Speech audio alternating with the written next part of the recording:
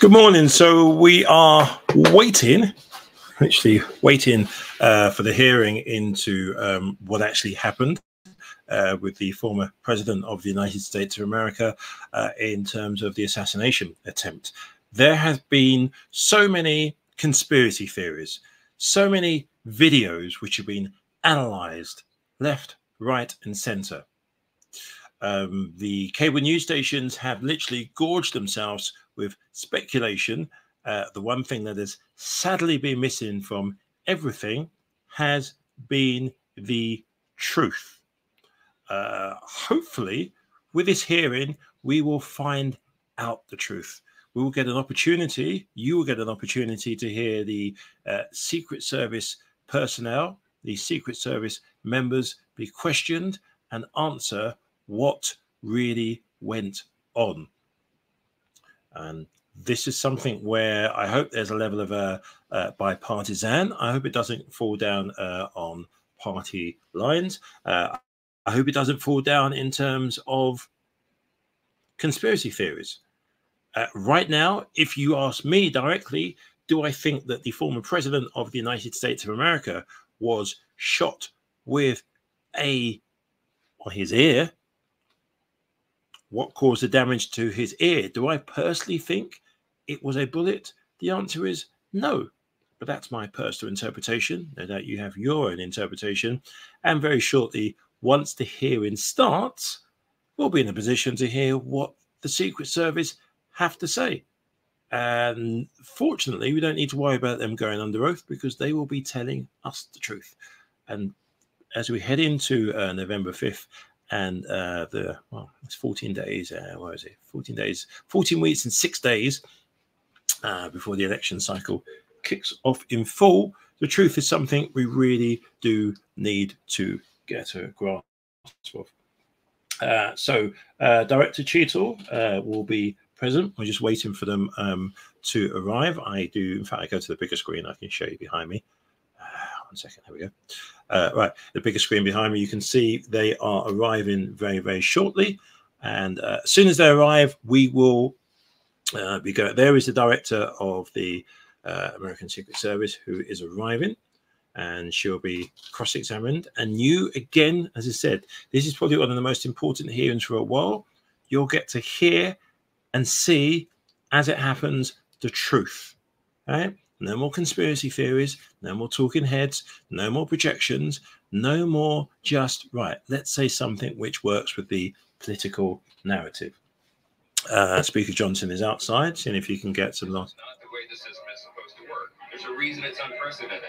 He's steamroll the rules. So Speaker Johnson, by the way, is complaining about Joe Biden moving along.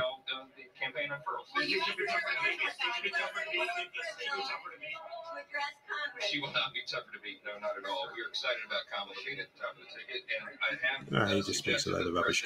So we are literally waiting for the hearing to start.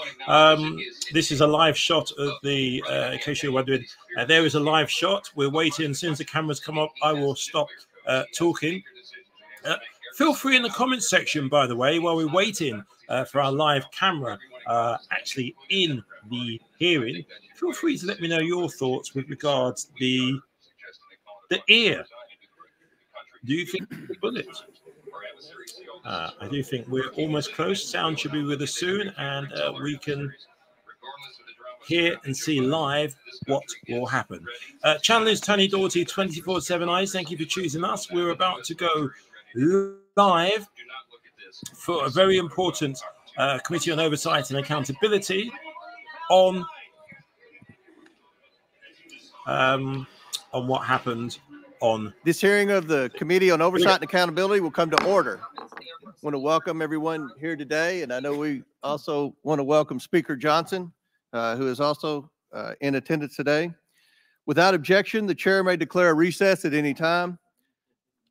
I now recognize myself for the purpose of making an opening statement. But first, without objection, Representative Mills of Florida and Representative Miller of Ohio are waived onto the committee for the purpose of questioning the witness at today's hearing. Without objection to order. Good morning. Today's hearing is for the American people who are seeking answers about the attempted assassination of President Trump. A little over a week ago, Americans watched in horror as a shooter attempted to assassinate President Donald J. Trump at a campaign rally in Butler, Pennsylvania. The gunman nearly succeeded. The bullet that struck President Trump's head was less than an inch from taking his life. President Trump survived, but one rallygoer, Corey Comparator, tragically did not. Two others were seriously injured. It was a horrifying moment in American history. The horror was exceeded only by the bravery of the law enforcement agents who threw themselves in harm's way when shots were fired. The bravery of a crowd unwavering in its refusal to panic, and the bravery of a bloody President Trump refusing to run. While we give overwhelming thanks to the individual Secret Service agents who did their jobs under immense pressure, this tragedy was preventable. The Secret Service's protective mission is to protect U.S. and visiting world leaders and safeguard U.S. elections through protection of candidates and nominees. The Secret Service has a zero-fail mission, but it failed on July 13th and in the days leading up to the rally. The Secret Service has thousands of employees and a significant budget, but it has now become the face of incompetence. The committee has a long track record of providing oversight of the Secret Service. Our predecessors, both Jason Chaffetz and Elijah Cummings, among others, worked together to issue warnings and recommendations to address obvious shortcomings in the agency's makeup and operations. Unfortunately, those warnings and recommendations have gone unheeded. A former president and current candidate for president was shot in the head by a sniper within 500 feet of the podium. This is unacceptable, and we are concerned the Secret Service lacks the proper management to keep protectees safe from bad actors. Americans demand answers, but they have not been getting them from the Secret Service. We are instead learning about new facts about the events surrounding the attempted assassination every day from whistleblowers and leaks. Americans demand accountability, but no one is yet to be fired for this historic failure. Today's witness, Secret Service Director Kimberly Cheatle, is here under subpoena to answer questions about how the agency failed President Trump and the victims who attended the rally in Butler, Pennsylvania. It is my firm belief, Director Cheatle, that you should resign. However, in complete defiance, Director Cheatle has maintained she will not tender her resignation. Therefore, she will answer questions today from members of this committee seeking to provide clarity to the American people about how these events were allowed to transpire. We will ask these questions because the Secret Service and its parent agency, the Department of Homeland Security, have been unwilling to provide answers to the American people. DHS has sought to push this hearing to a different time. Secret Service has suggested the hearing occur without media presence, and both agencies have provided only shallow explanations to Congress about what happened on July 13th. Indeed, DHS and Secret Service's lack of communication with the Oversight Committee required me to issue a subpoena compelling Director Cheatle to attend today, and still DHS requested more time to prepare. It shouldn't take this much time or preparation, Director Cheatle, to tell the truth and to be transparent with the American people. I am thankful to the ranking member, Mr. Raskin, for joining me and insisting that Director Cheatle appear today. God knows the ranking member and I disagree on many things, but that does not matter today. The safety of Secret Service protectees is not based on their political affiliation, and the bottom line is that under Director Cheatle's leadership, we question whether anyone is safe. Not President Biden, not the First Lady, not the White House, and certainly not the presidential candidates. The July 13th assassination attempt is one of the darkest days in American political history. It represents the ugliest parts of what American politics has become: hatred of each other and a dangerous turn to extremism. Before we were Republicans or Democrats, we are Americans. If we place our political affiliations above our duty and love of country, we cannot maintain a country. We must ensure our republic is strong, and our republic cannot be strong when our leadership, our elections, our institutions, and our candidates are threatened by extremism and violence. Today, Director Cheatle will answer questions about why she deserves to continue to play a critical role in preserving this country's safety and, at the very least, what led to the catastrophic, deadly events on July 13th in Butler, Pennsylvania. Again, I do not believe Director Cheatle deserves to maintain her position as head of the Secret Service, but members of the American people will make their own decisions based on her answers today. I urge Director Cheatle to be transparent and forthcoming in her testimony today. Americans deserve no less. We have a duty to find out how this happened and to ensure it never happens again.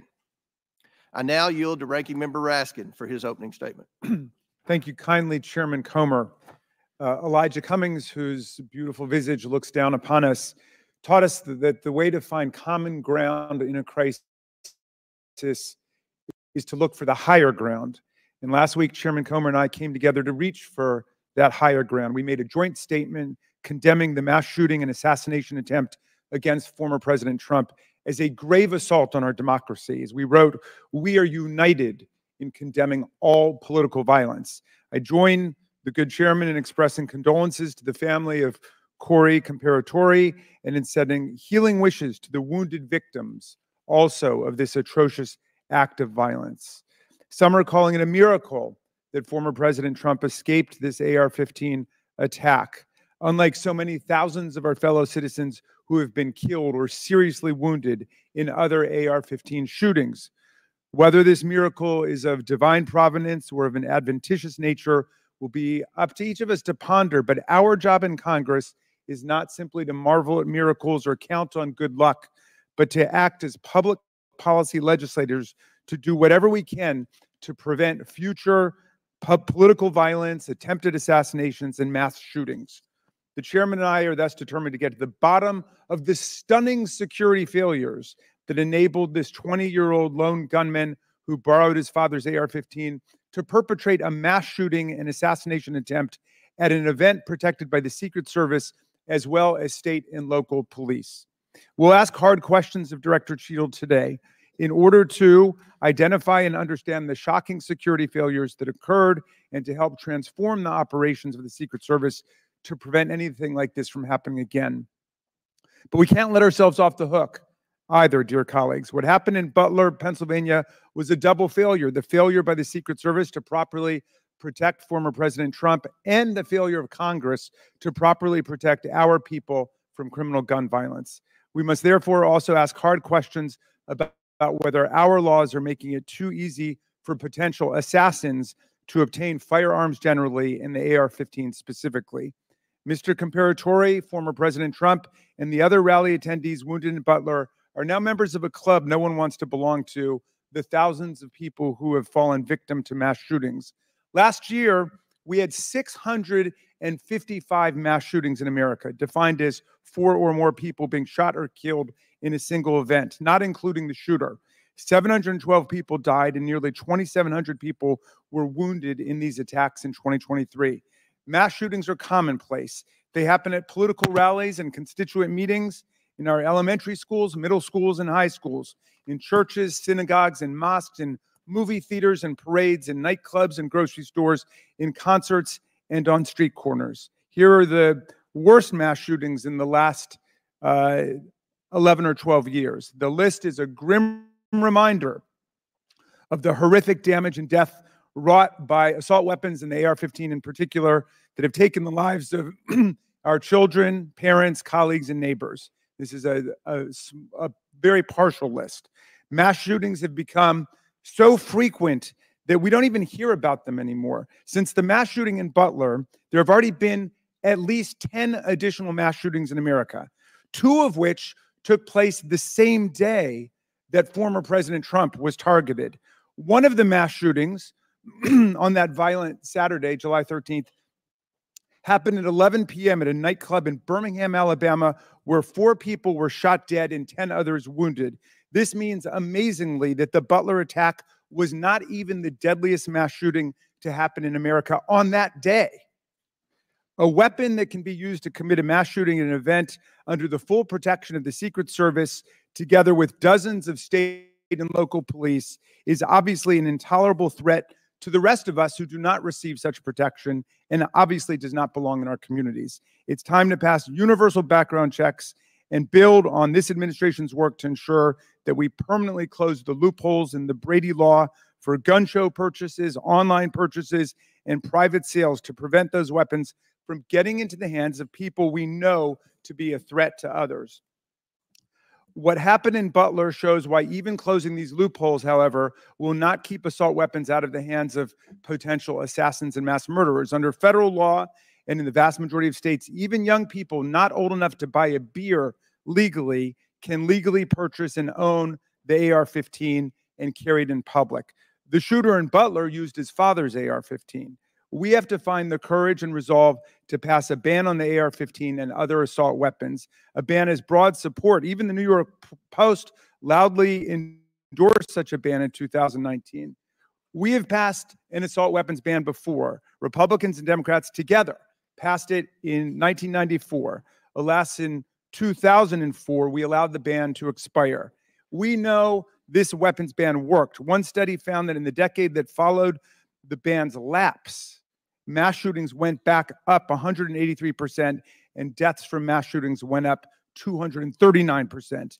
But even as we change the Secret Service and act to ban weapons of war like the AR-15, we still will have fallen short of our duty if we fail to denounce every instance of politically motivated violence in whatever form it takes. Republicans and Democrats, again, have come together to denounce this assassination attempt, just as we did the violent attempts on the lives of our colleagues, Representative Stephen Scalise and Representative Gabby Giffords, and on Paul Pelosi, the husband of Speaker Nancy Pelosi, who was attacked and brutalized in his home.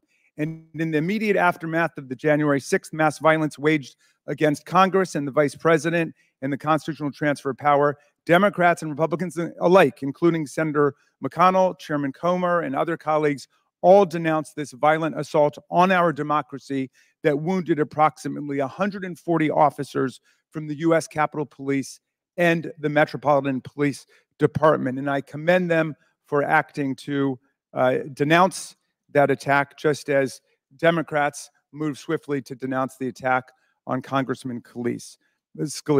Political scientists tell us that authoritarian attacks on democratic institutions begin with political parties refusing to disavow or openly embracing political violence.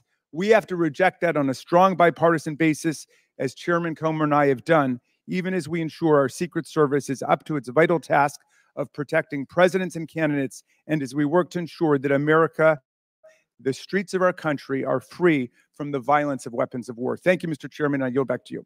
Thank you. Gentleman yields back.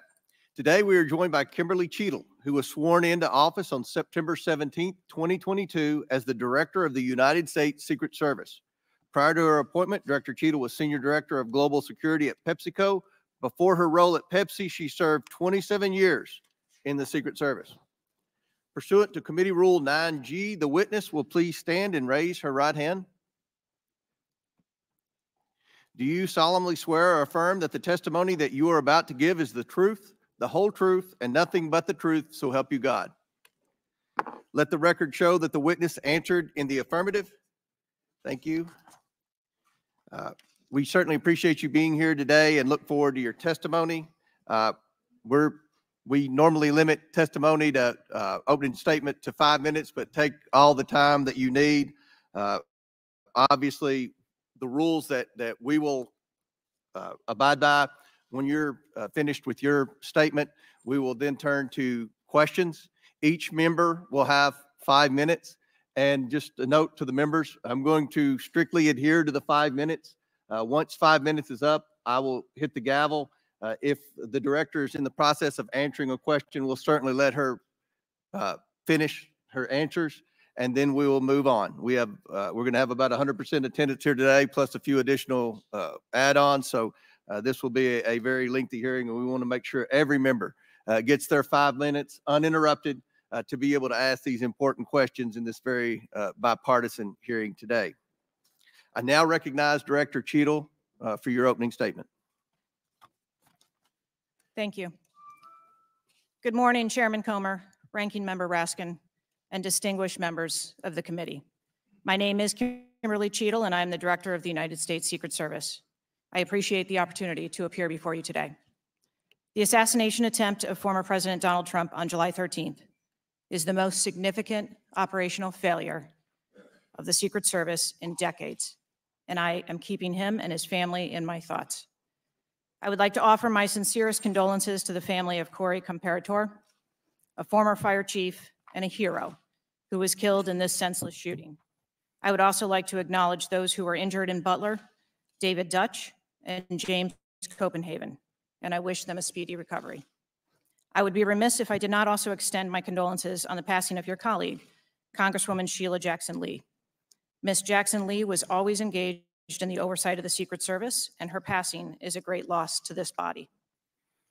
The Secret Service's solemn mission is to protect our nation's leaders.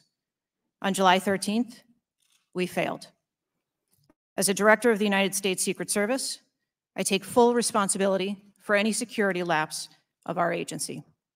We are fully cooperating with ongoing investigations. We must learn what happened, and I will move heaven and earth to ensure that an incident like July 13th does not happen again. Let me state unequivocally, nothing I have said should be interpreted to place blame for this failure on our federal, state, or local law enforcement partners who supported the Secret Service in Butler. We could not do our job without them. We rely on the relationships built over years of working together to secure events and conduct investigations. Our agents, officers, and support personnel understand that every day we are expected to sacrifice our lives to execute a no-fail mission. As witnessed on July 13th, our special agents shielded former President Trump with their own bodies on stage for being fired, selflessly willing to make the ultimate sacrifice without hesitation. I am proud beyond words of the actions taken by the former president's detail, the counter-sniper team who neutralized the gunman, and the tactical team who was prepared to act. I will be transparent as possible when I speak with you, understanding, though, at times that I may be limited in providing a thorough response in this open setting due to associated risks with sharing highly sensitive protective methodologies. I do not want to inadvertently provide you today with inaccurate information. Since January 1st, 2024, the Secret Service has successfully secured over 7,500 sites.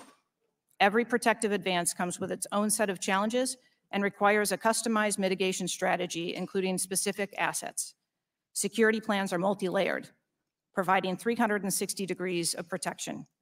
These layers include personnel, technical, and tactical assets, which are a force multiplier for our protective posture. During every advance, we attempt to strike a balance between enabling the protectee to be visible and our protective requirements to be secure. I know this because I have spent 29 years in this agency. I came up through the ranks. I've secured events for every president since President Clinton, supervised on Vice President Cheney's detail, led our training center, oversaw all of the investigations and protective visits in the state of Georgia, supervised on Vice President Biden's detail, and the agency's entire protective mission during the Trump administration. The comprehensive advance process involves collaborative planning between our Secret Service, the protectee's staff, local law enforcement partners, and the level of security provided for the former president increased well before the campaign and has been steadily increasing as threats evolve. The security plan included a full assessment of the Butler Farm showgrounds to identify security vulnerabilities and craft a security plan for the protectee, attendees, and the public. Immediately following the assassination attempt, I directed the activation of my crisis center. I assembled my executive team to begin surging more protective resources to the former president and to ensure the wellness of our people post-incident, all while securing an active crime scene. I immediately ordered a reevaluation of the Republican National Convention security plan, and I increased the security posture in the National Capital Region for all permanent protectees and sites. At the same time, I initiated a mission assurance investigation within our agency. I have instructed my team that all necessary resources will be dedicated to investigating these matters. We will not rest until we have explored every option, and we will leave no stone unturned. But I want to be clear. I am not waiting for these investigations to be completed prior to making changes. Over the past 2 weeks, we successfully led the planning and execution of the 75th NATO Summit and the Republican National Convention. Over the next few months, we will implement security plans for the Democratic National Convention, the United Nations General Assembly, and have already begun planning and coordinating the 2025 inauguration.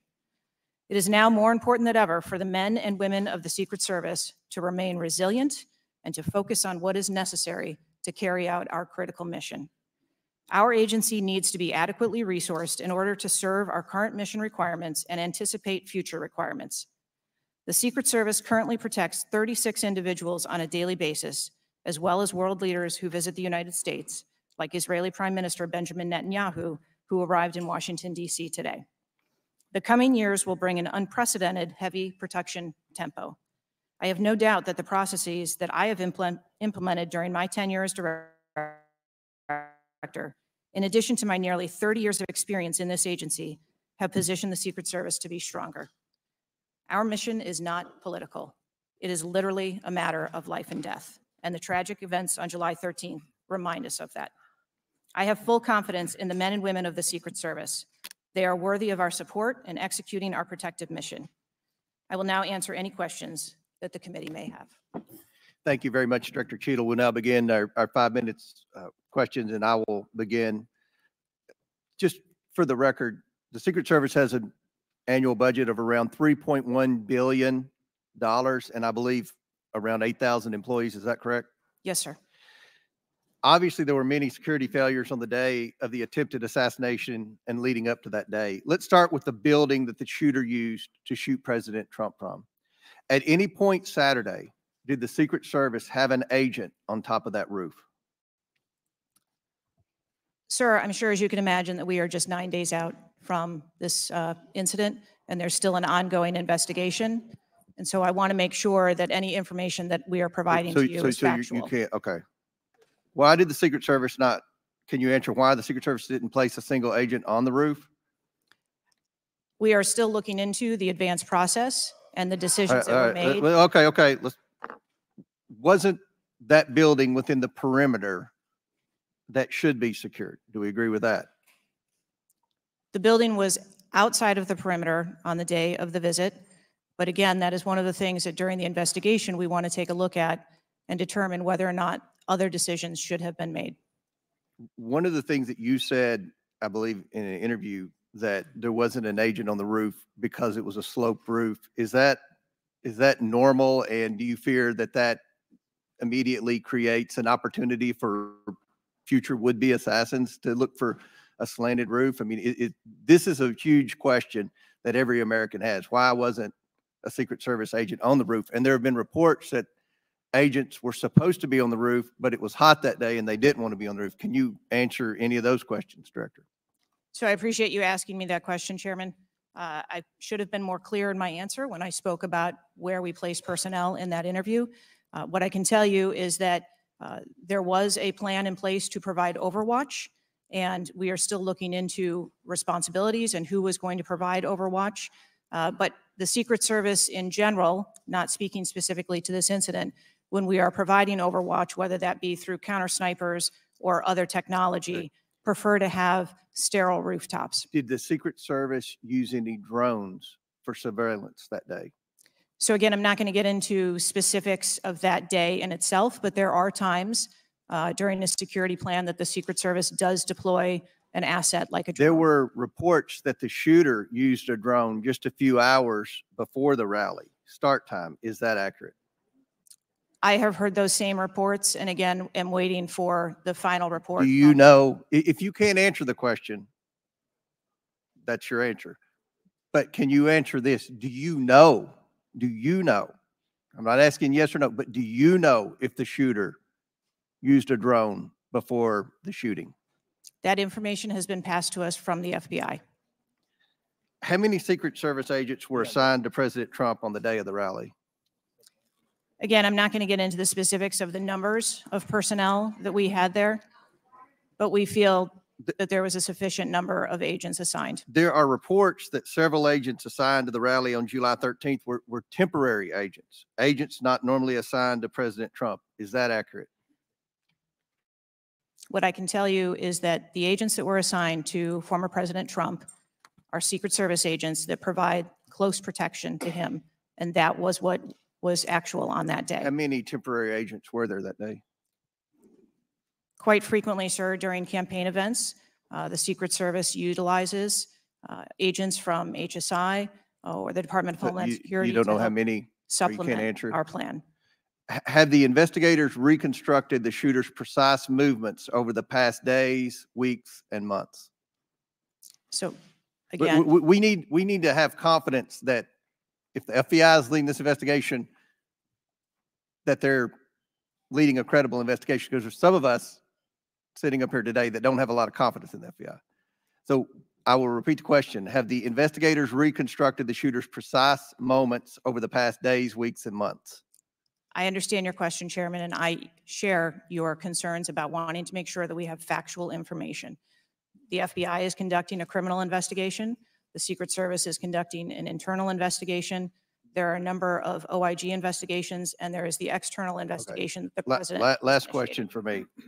Before July 13th, had the Trump detail requested additional resources?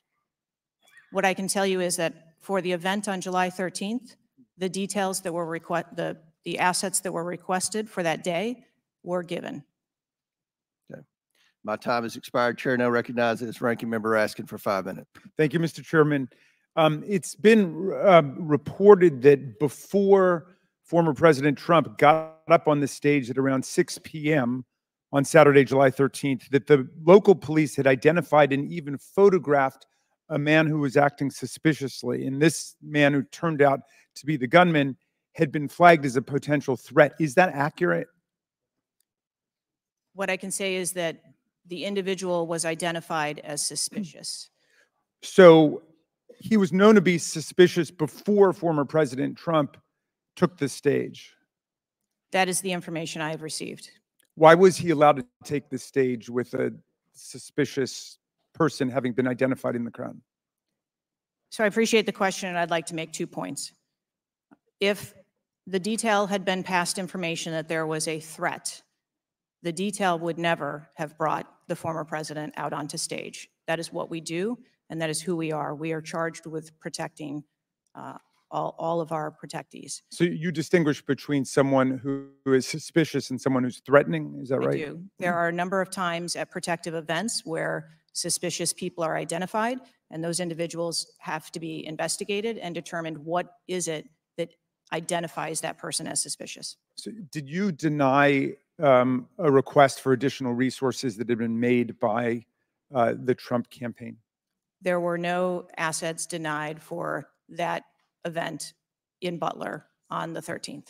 I see. So you're saying there were requests made for additional assistance for other specific events rather than for the campaign as a whole. Is that right?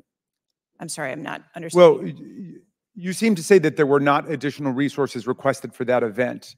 And forgive me for being unfamiliar with this. Is it requested event by event, or is it requested just in general for the campaign? So if I can explain the advance process, when an event or a venue is identified by, in this case, campaign staff, then the campaign staff works together with Secret Service agents who go out and conduct an advance. Generally, that is a 5-day time period where those discussions are had about what the perimeter is going to look like, what the size of the event is, what the venue is, and then from there, there is a request made to mitigate potential risk and threat. And I'm saying that on that day, the requests that were pushed forward were granted. So the Secret Service did not know that the gunman actually had a weapon before President Trump was allowed to get up on the stage? To the best of our knowledge and the facts that we have at this point, that is correct. So can you answer this question, which I think is on the mind of most Americans thinking about this? How can a 20-year-old with his father's AR-15 assault weapon climb onto a roof with a direct 150-yard line of sight to the speaker's podium without the Secret Service or local police stopping him? So again, sir, I will say we are 9 days out from this event, and I would like to know those answers as well, which is why we are going through these investigations to be able to determine that fully. Okay. It's been reported that the shooter was not carrying a driver's license or any form of identification. They had no idea who he was, but then he was quickly identified, I think within 30 minutes, by using the serial number on the AR-15 under a tracing system that is now controversial. Some people say we should get rid of it. Some people want to keep it. But is that right, that the serial number was the key information which led to the identification of the shooter? That is my understanding, sir, yes. Okay. If an American citizen were just to stop you and say, Director Cheatle, we support your work to the tune of billions of dollars and thousands of employees, what went wrong? What would you say? Again, knowing that we're 9 days out, I would say, as I have said from the very outset, I accept responsibility for this tragedy. We are going to look into how this happened, and we are going to take corrective action to ensure that it never happens again. Well, I appreciate that, and I hope you will act with vigor and focus and intensity, and it seems you understand the gravity and solemnity of this to the American people. Millions and millions of Americans don't feel safe with all the AR-15s out there. We thought at least the president of the United States or a former president of the United States would be safe, but now that's not even clear. Mr. Chairman, I yield back to you. Gentleman yields back. Chair now recognizes Chairman of the House Judiciary Committee, Mr. Jordan from Ohio. Thank you, Mr. Chairman. Director, were you guessing or lying? The day after President Trump is shot, Secret Service spokesman Anthony Guglielmi said, quote, "The assertion that a member of the former president's security team requested additional security resources that the U.S. Secret Service or the Department of Homeland Security rebuffed is absolutely false." The next day, Secretary Mayorkas said, "That is an unequivocally false assertion. We had not received any request for additional security measures that were rebuffed." But 5 days later, the Washington Post said this: "Top officials repeatedly rejected requests from Donald Trump's security detail for more personnel." The next day, the New York Times said this: "Mr. Guglielmi acknowledged that the Secret Service had turned down some requests for additional federal security assets for Mr. Trump's detail." So which is it? Because both statements can't be true. Were you guessing or lying when you said you didn't turn down requests from President Trump's detail? Neither, sir, and I appreciate the question. Well, what were you doing? Because those statements don't jive. So what I can tell you is that for the event in Butler, there were no requests that were denied.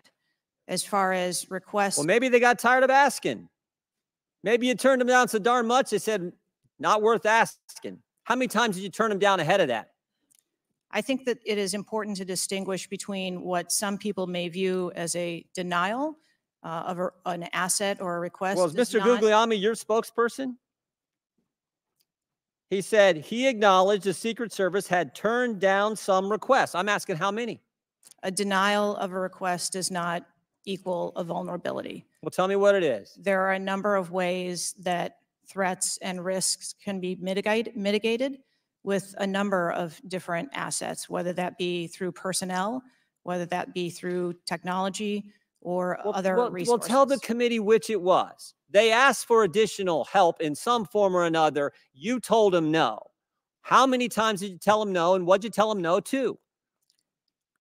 Again, I cannot speak to specific incidents, but I can tell you in general terms, the Secret Service is judicious with their resources based on... What does some requests mean? How many times? Some indicate requests is plural. So more than once they asked for additional help and you turned them down. What did they ask for and how many times did you turn them down? Pretty basic questions. So again, without having all of the details in front of me, sir, what I can tell you is that there are times... You didn't get briefed on how many times you turned down the Trump detail when they asked for additional help? I'm sorry. You didn't get briefed on that before you came to this hearing knowing you were going to get asked that question? What I can tell you is that in generic terms, when details make a request, there are times that there are alternate ways to cover off on that threat or that risk. But that's not what he said. He said they were denied certain requests, some requests. This is I- your spokesperson, not me talking. This is the Secret Service talking. I And, understand. and what a change from absolutely false, unequivocally false to, oh, by the way, there were some times where we didn't give them what they wanted. That's a huge change in 5 days. And the fact that you can't answer how many times you did that, that's pretty darn frustrating, not just for me, but for the country. I hear your frustration. Let me ask you this. Were any of those requests denied to President Trump's detail after you knew about the Iranian threat? What I can tell you, again, I don't know the specifics, is that there are times when we can fill a request. It doesn't necessarily have to be with a Secret Service asset or resource. We can fill that request with locally available assets. You spoke to anyone at the White House since July 13th? Yes, I have. Who'd you talk to? I have briefed the president and the vice president. Talk to the First Lady? No, I have not. Talk to the White House staff? Anyone in the White House communications? No, I have not. Have you talked to the counter sniper who took the shot that took out the bad guy? Yes, I have. And can you tell us about that conversation? I would not want to reveal conversations that I've had with my employees. But that's exactly the kind of information the American people want to know. American people who pay your salary. I understand this is an ongoing investigation. And Who's all doing the investigating at Secret Service? I know the Inspector General, but is there also an internal investigation in addition to the Inspector General? We are conducting a mission assurance investigation internally, yes.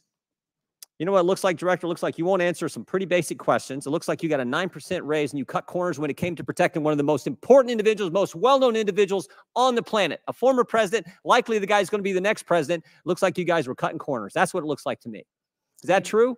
I am here today because I want to answer questions, but I also want to be cautious. You might want to, but you haven't answered. I don't think you've answered one question from the chairman, the ranking member, or me. Well, we got a lot of other people asking. We'll see if your record improves. But right now, you haven't answered, I don't think, any questions. I yield back. Gentleman yields back. Chair now recognizes Ms. Norton from Washington, D.C. Thank you, Mr. Chairman. In the summer of 1963, as a law student, I traveled to the South to work in the civil rights movement.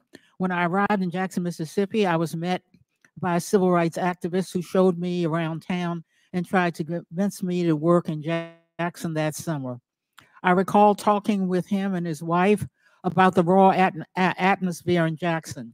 Later that day, he took me to the bus station for my trip to my assignment. That night, he was assassinated outside his home. His name was Medgar Evers. I condemn the political violence. It is a threat to democracy. I want to discuss one of the roots of political violence, guns. For years, Republicans, including a member of this committee, have introduced legislation and amendments to repeal or block the District of Columbia gun violence protection laws, including its bans on assault weapons and large capacity magazines. The shooter at the Trump rally used the mass shooter's gun of choice, an assault weapon, specifically an AR-15 style rifle, and presumably a large capacity magazine, which is defined in DC as a magazine that can hold more than 10 bullets. Under current DC law, DC does not recognize concealed carry permits issued by other jurisdictions, but it does issue concealed carry permits to both residents and non-residents. However, DC imposes a number of requirements on concealed carry applicants, including suitability, such as not having exhibited a propensity for violence or instability. Moreover, DC residents restricts where the guns can be carried, such as a political demonstration near the White House and Naval Observatory, or near people under Secret Service protection, provided the permit holder has been given notice. This week, the House is expected to consider the fiscal year 2025 Financial Services and General Government Appropriations Bill. This Republican drafted bill would allow an individual with a permit to carry a concealed handgun issued by a state or territory to carry a concealed handgun in DC, regardless of that jurisdiction's permit requirements. A Republican has filed an amendment to that provision to allow such an individual to carry a magazine of any size with that handgun. In short, the pending bill and amendment would allow any person with a carry permit issued by another jurisdiction to carry a concealed handgun with a magazine of any size in any location in the District of Columbia. The Secret Service is responsible for protecting a large number of people and facilities in DC. Director Cheatle, would Secret Service protectees in DC be safer or less safe if people who have exhibited a propensity for violence or instability could carry a concealed handguns in DC?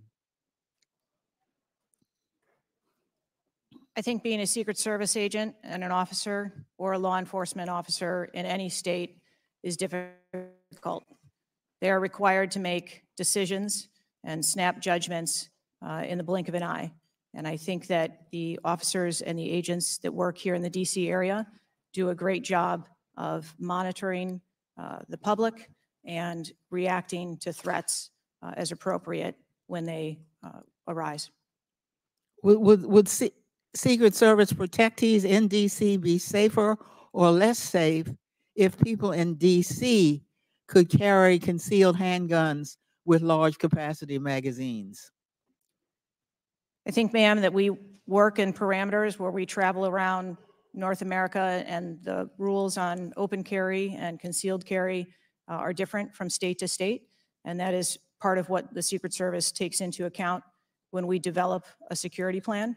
Obviously, anyone that comes into one of our protective sites, we would establish magnetometer support, metal detectors that personnel would have to process through, eliminating that potential.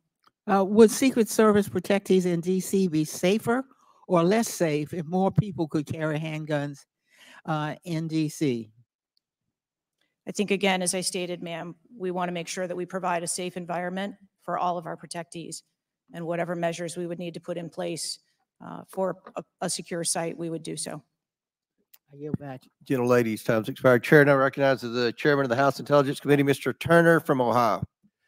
Director Cheatle, your opening statement indicates that the Secret Service constructed a security plan for the site in Pennsylvania. I'm assuming that security plan would also include the security footprint for the site, but it also would be based upon a threat assessment for the threats associated with Donald Trump and the crowd in attendance. Would it not include a threat assessment? Yes, it would. So that threat assessment, as we know, basically would have started with, there's a generalized threat against Donald Trump because he is a presidential candidate. Then it would have gone to, he's a former president, and he gets security coverage just as Bush, Clinton, Carter, and Obama do. And then you also have the heightened political environment. Even for those, it's clear that the security footprint, that the threat assessment was insufficient, which permitted then a 20-year-old to actually enter with a weapon and shoot Donald Trump. But I want to ask you about two other aspects of the threat assessment. It is known and public that Iran is a threat risk for Donald Trump. They're a threat risk for John Bolton, former Secretary of State Pompeo, and Donald Trump, because they have indicated they want to assassinate them as a result of retaliation for the killing of Soleimani. That is both for Iran a generalized threat. They're targeting these individuals, but also most recently a specific threat to Donald Trump himself. Now, I want to enter into the record by UC a Department of Justice Public Affairs release, a CNN article, an article from Fox News, and an article from CBS, all of which acknowledge without objection to order that this threat exists for Donald Trump from Iran, and that there are specific threats most recently that have been acknowledged. Director Cheatle, have you read the intelligence of the generalized threat to Donald Trump by Iran as a result of their desire to retaliate for the killing of Soleimani? I have. Have you read or been briefed about the intelligence of the specific recent threat to Donald Trump from Iran? Yes, I have. Director Wray, when we were getting our briefing, indicated that he thought the threat assessment should have included this threat from Iran. Is it your testimony today that the threat assessment, since you've read this intelligence, was sufficient to protect him from this threat from Iran? My testimony today is that the information that we had at the time was known. Was it sufficient? Director Cheatle, was it sufficient for the Iranian threat that you said you have read the intelligence briefings for? That information was passed to. Well, I'm not asking the Cheatle? bureaucratic issue of who did it get passed around to. Director Cheatle, was it sufficient for the specific and generalized threat to Donald Trump's life from Iran? Yes, I do believe it was. Director Cheatle, is an Iranian assassin more capable than a 20-year-old? Sir, I think we've acknowledged that there was gaps and a failure that day. When I raised this issue with Director Wray, he was incensed. He was shocked that the threat assessment of Iran did not seem to be, as we and I discussed, baked in to your security footprint and your threat assessment. And he went on to say that the generalized threat that he has told the whole country that we are under from a potential terrorist threat. He has said we're under the highest threat level since 9/11, that the lights are flashing red. And he has specifically indicated that people have crossed the southern border as a result of the Biden administration's policy, and that there are in our country today terrorists and individuals who are affiliated with terrorist groups and organizations. That would be a heightened threat environment, Director Cheatle, would it not? Yes. In his public statements, he has said he is making these statements because he wants people to take them into consideration in threat assessments, specifically. Now, that would be a threat not just to Donald Trump, but it would also be a threat to the crowd there, wouldn't it? Yes. Are ISIS terrorists and Al-Qaeda terrorists and international groups and terrorists more capable than a 20-year-old in pulling off their mass shooting or an assassination of Donald Trump?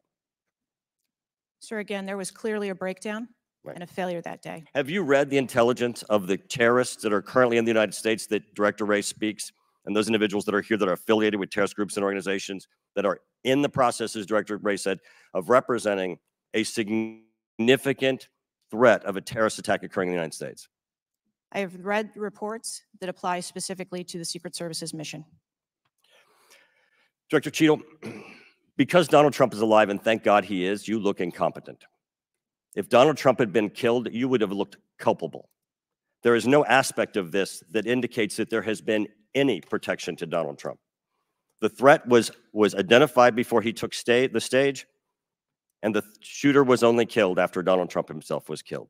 Not only should you resign, if you refuse to do so, President Biden needs to fire you, because his life, Donald Trump's life, and all the other people which you protect are at risk because you have no concept of the aspect that the security footprint needs to be correlated to the threat.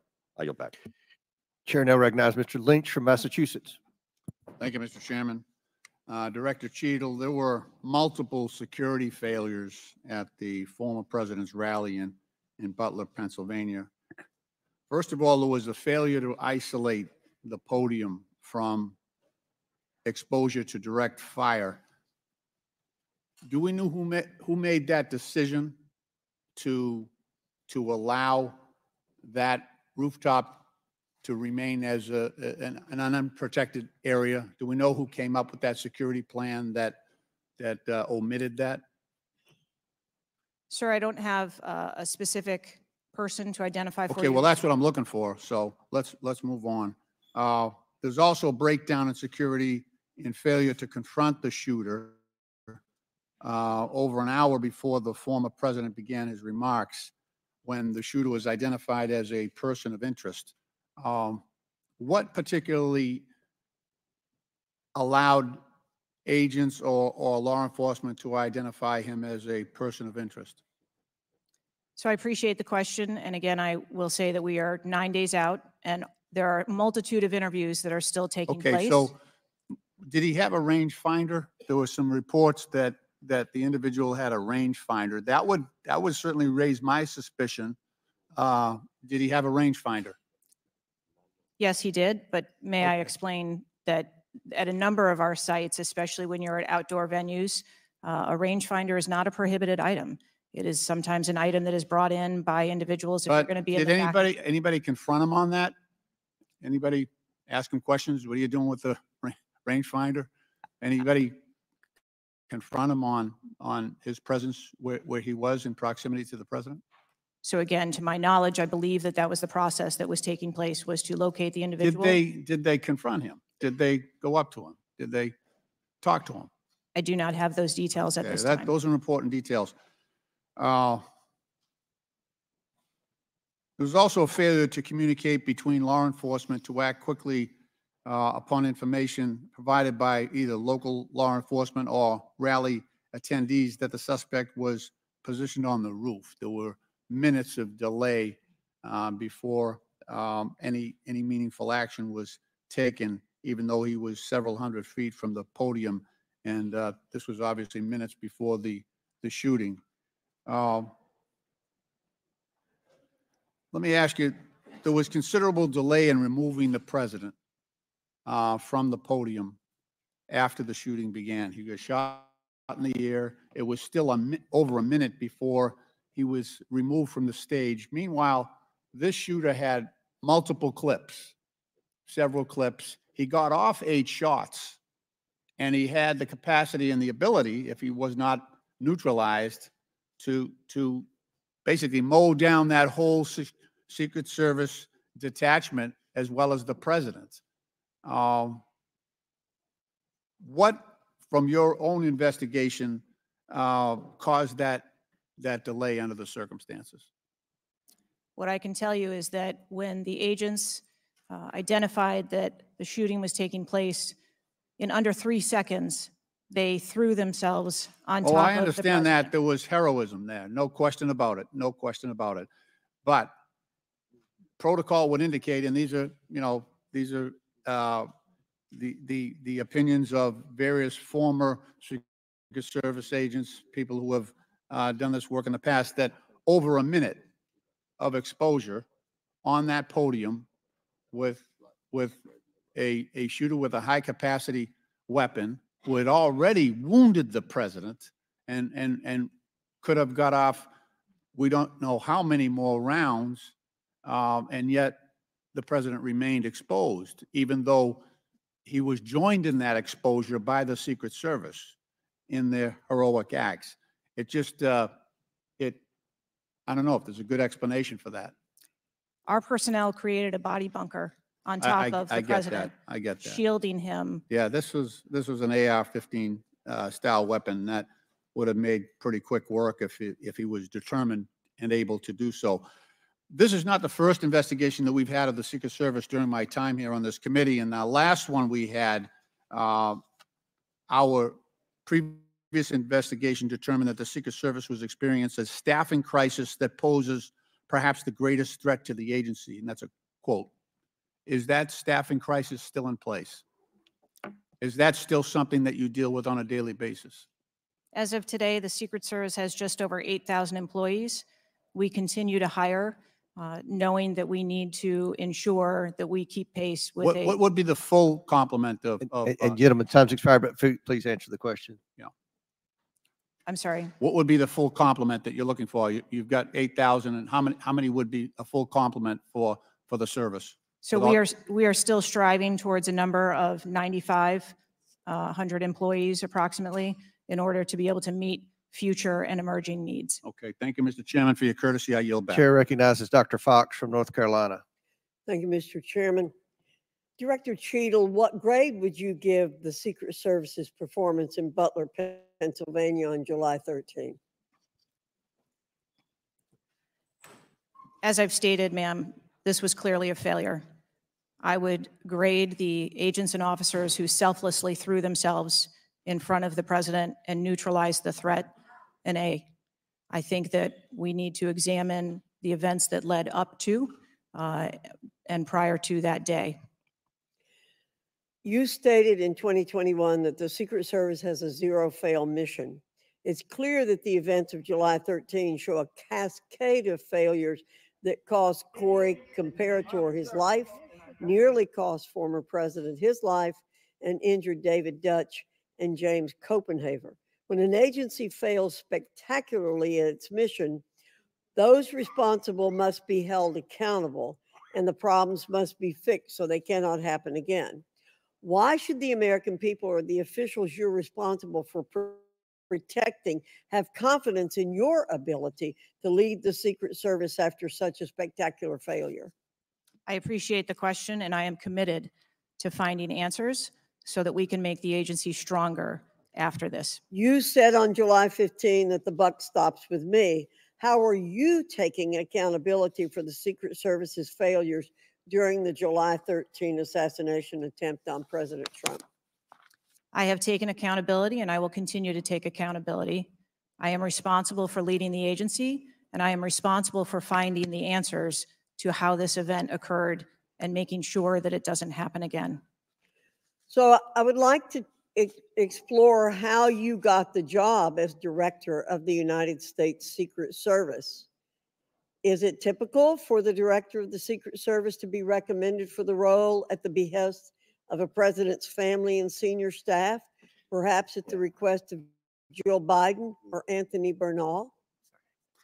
I got the job as a director of the Secret Service because I spent 27 years in an agency with a mission that I absolutely love. I started my career in Detroit. I worked my way up through investigations and protection. Was there competition for the position? You would have to ask those who were involved in the interview process. But you think you are the best person in the country to head the Secret Service?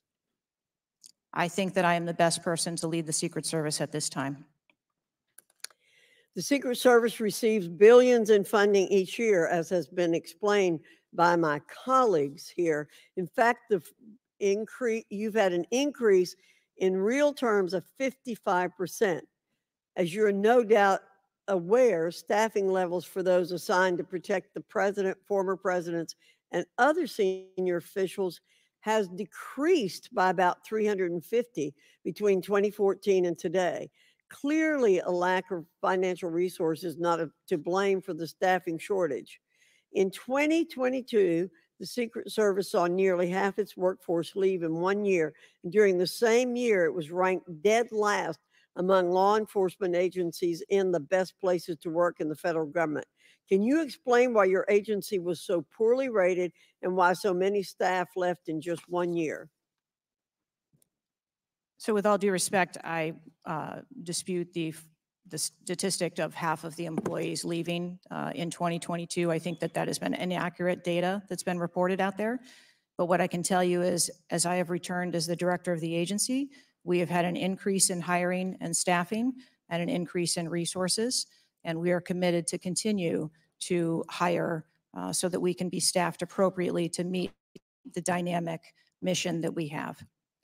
Well, you may want to dispute it, but it's out there. My understanding, given the high profile failures and rotten culture at the Secret Service during your nearly 2-year tenure, why should the American people have any confidence in your ability to lead the Secret Service to perform its zero-fail mission to protect our senior leaders? The Secret Service has an incredible culture. Our men and women place service over self. They come in every day willing to risk their lives for our protective mission. And they work investigations that thwart people who would do harm to children, child exploiters. We have an incredible mission, and our culture is we will get the job done no matter what. Well, those on the front line certainly have a great culture, and they were willing to risk their lives for President Trump.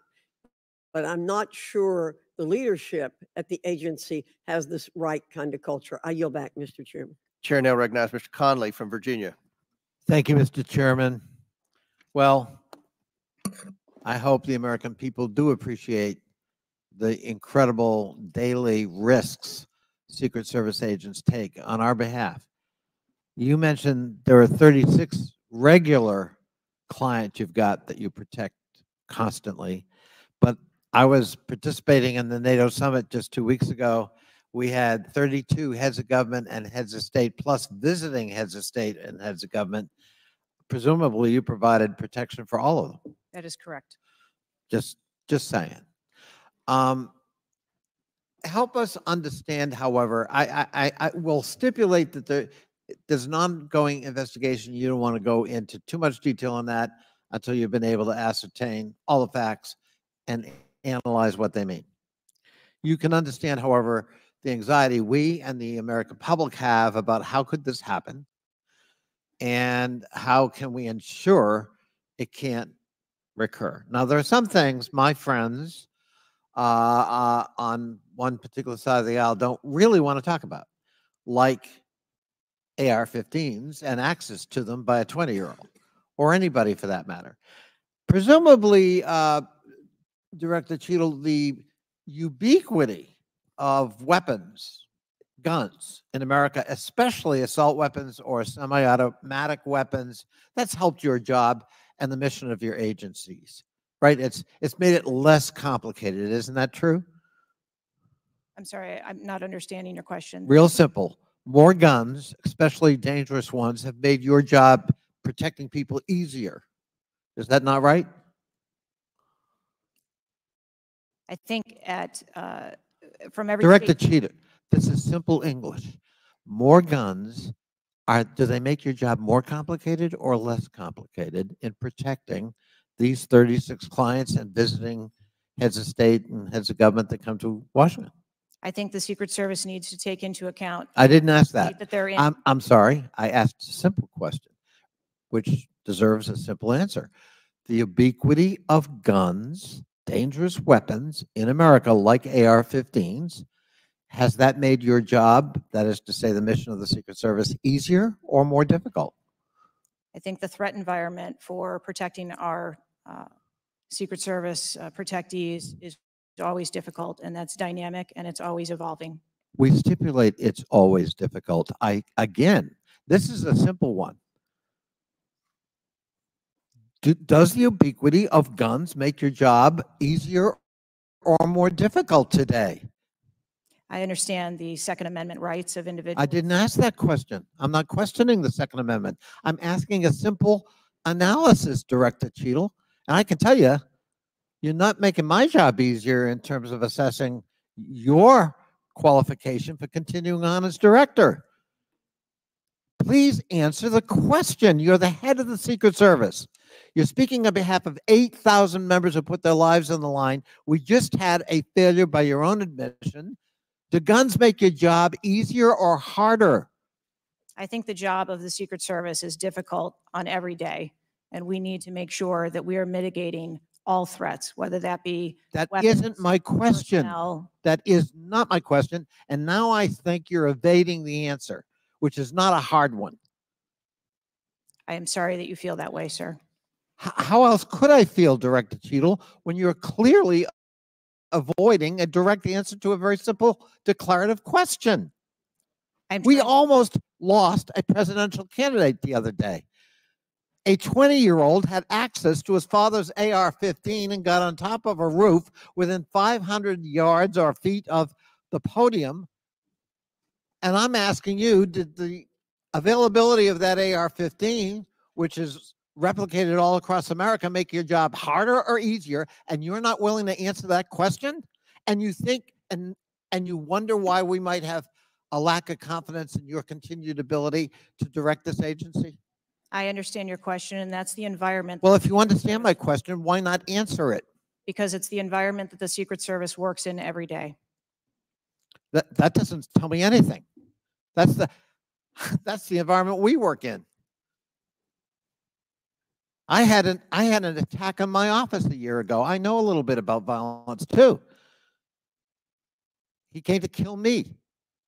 When he couldn't, he beat one of my staffers 8 times with a baseball bat on the head. We live with the threat of violence. But a simple answer from the director of the Secret Service would be helpful. And I'm sorry you've chosen to evade it.